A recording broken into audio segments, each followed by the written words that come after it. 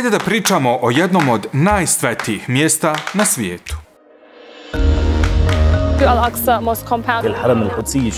Temple Mount. To je mjesto o kojem uvijek govore u vijestima. We have another session of violence here right in front of the Al-Aqsa compound. This is such a sensitive religious site, isn't it? One of the flashpoints that led to the 11-day conflict. Israel's far-right national security minister Itamar Ben-Gvir has visited the Al-Aqsa mosque compound. Dakle, potrebno vam je znanje o ovom svetom mjestu za sve monoteističke religije kako biste razumjeli ono što se dešava između Izraelaca i Palestinaca.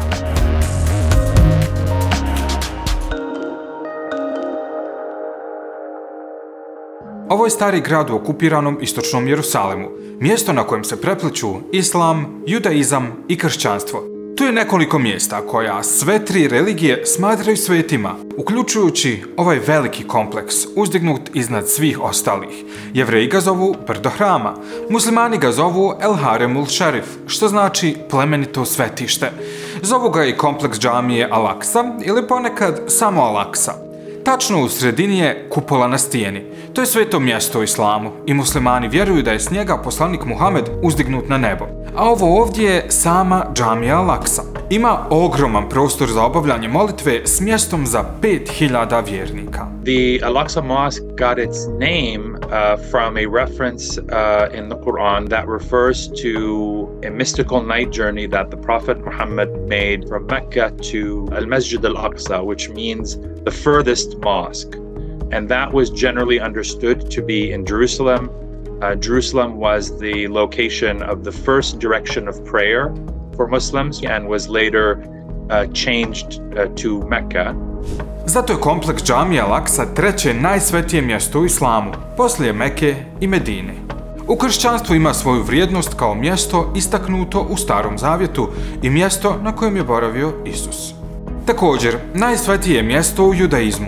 Tu su nekada bila dva drevna jevrejska hrama. Prvi su uništili Babilonci, drugi je opstao još gotovo 600 godina, dok ga u 1. stoljeću nisu uništili Rimljani.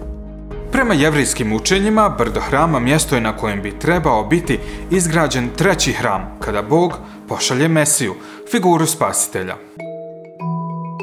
U posljednjih 800 godina kompleks je uglavnom bio pod kontrolom muslimanskih vladara i nije bio dostupan nemuslimanima. Tradicionalno, jevrejski zakon zapravo zabranjuje Jevrejima ulazak ili molitvu u kompleksu brda hrama, jer se smatra isuviše svetim, mjestom božanske prisutnosti. Stoga se Jevreji mole izvan kompleksa kod zapadnog zida, koji se smatra posljednjim ostatkom drugog hrama.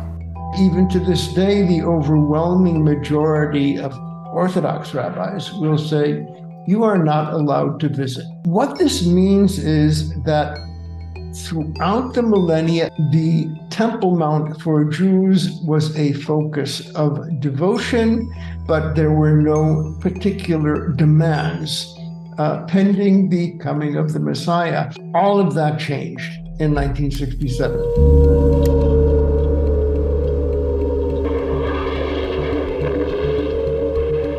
Tada je Izrael preuzeo kontrolu nad pojasom Gaze i zapadnom obalom, uključujući Istočni Jerusalem, u šestodnevnom ratu između Arapa i Izraelaca. Ali kada je riječ o Al-Aqsi, Izraelci su ostali pri aranžmanu kojim je zadržan takozvani vakuf. To je islamski trust kojim upravlja Jordan. Jordan would retain control over the actual compound itself, the Al-Aqsa Mosque, its custodianship of its administration, its upkeep, who could access the site, who couldn't access the site, prayer and worship. Cijeli ovaj dogovor zamišljen je kao mogućnost da se održi status quo. To je latinski izraz koji znači dosadašnje stanje. Ali u ovom kontekstu status quo odnosi se striktno na očuvanje takvog stanja u kompleksu džamije Al-Aqsa. Very simple. Muslims pray, non-Muslims visit. Full stop. If I were to try and translate this into the description of a dynamic, the Holy Esplanade, Haram al-Sharif Temple Mount is exclusively a place of worship for Muslims that is open to the dignified and respectful visits of non-Muslims and in coordination with the autonomous authorities of the Waqf. Teoretski bi trebalo biti tako. Druga je stvar ono što se zapravo događa u praksi. Jer zapamtite, Izrael okupira Istočni Jerusalem uz ogromno prisustvo sigurnosnih snaga u starom gradu, uključujući i ulaze u kompleks džamije Al-Aqsa. Dakle, zapravo pripadnici izraelske policije, a ne službenici Vakufa, u konačnici kontrolišu ulazak i izlazak iz kompleksa. Ipak, nije uvijek bilo izričito tako. Promjene su se dogodile početkom 2000-ih, poslije palestinskog ustanka protiv izraelske okupacije poznato kao druga intifada. We saw Israel then controlling not only the vicinity around the Al-Aqsa mosque compound, but also the Al-Aqsa mosque compound itself, taking control over security, access, and allowing increasing numbers of Jews to access the site. The change in the Israeli perspective is, we're not your guests, we're your landlord. And we're going to show you that we're your landlord. Vidjeli smo kako Izrael počinje pojačano provoditi ovakvu kontrolu. A sve više je rastao i broj optužbi za kršenje utvrđenog dogovora o statusu quo. So there are lots of ways that the status quo has been violated. Restrictions on Muslim worship, which is something that the Israeli occupation imposes quite frequently.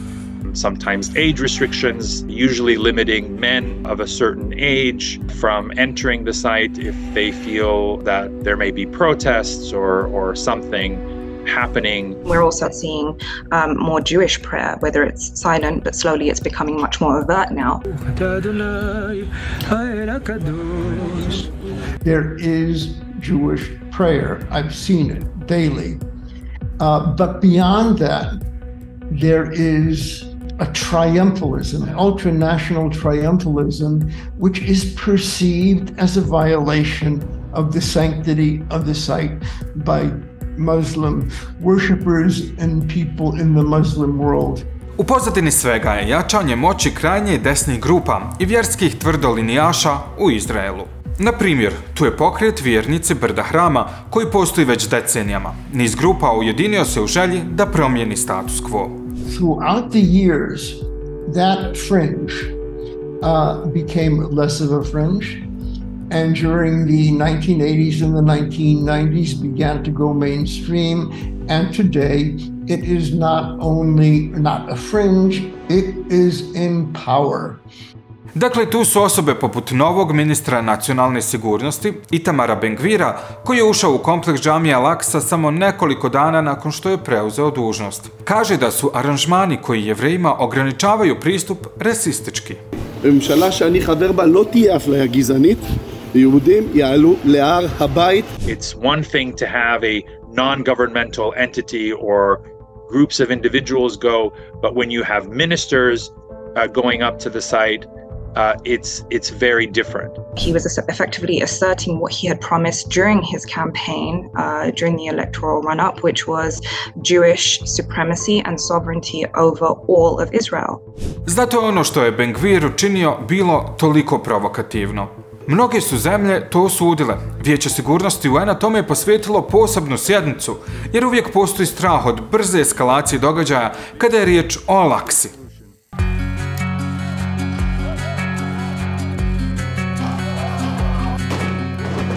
Početkom 2000-ih, kada je posjeta tadašnjeg opozicionog vođe Ariela Šarona poslužila kao povod za drugu intifadu. A 2021. kada su izraelske snage upale u džamiju Al-Aqsa tokom Ramazana, tenzije su brzo eskalirale, dovodeći do 11-dnevnog izraelskog rata u pojasu Gaze.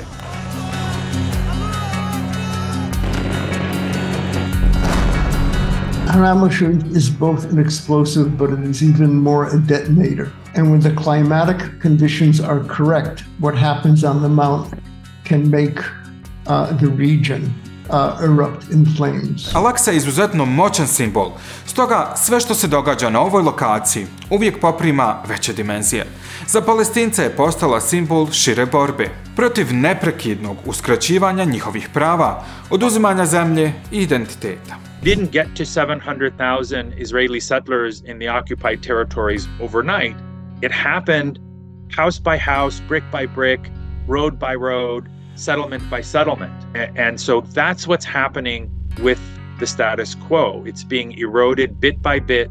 It is a slow, piecemeal process that the international community generally tolerates. Israeli governments haven't faced any real costs or repercussions for those actions. And so it's that impunity that allows them to kind of keep pushing the envelope further each time.